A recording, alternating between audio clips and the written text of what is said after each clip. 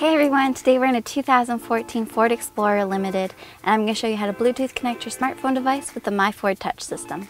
So today I'm using a Samsung Galaxy S9. If you have a different Android device, it's going to be a very similar process. If you have a different sync system, we've got a video for that. So click on the link in the top right corner.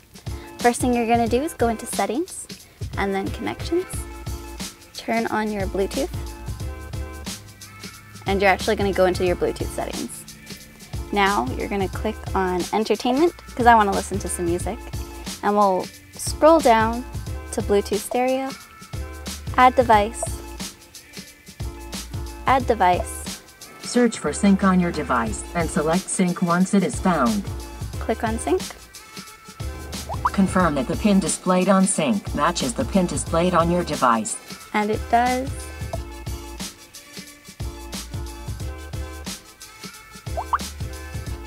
We're going to allow messages, and we're going to apply the settings, allow contacts, and you're good to go.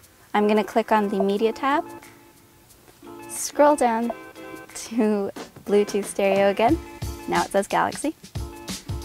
For your safety, please stay alert to changing road conditions and use Sync's voice-activated features while your vehicle is in motion. And turn up the volume. If it doesn't start playing right away, what you might have to do is go into your music settings and click play from here.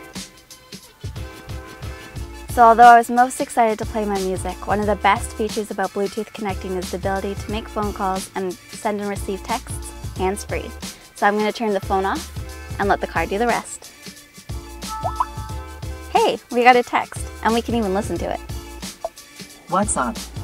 I hope this Island 4 tutorial helps, and thanks for watching.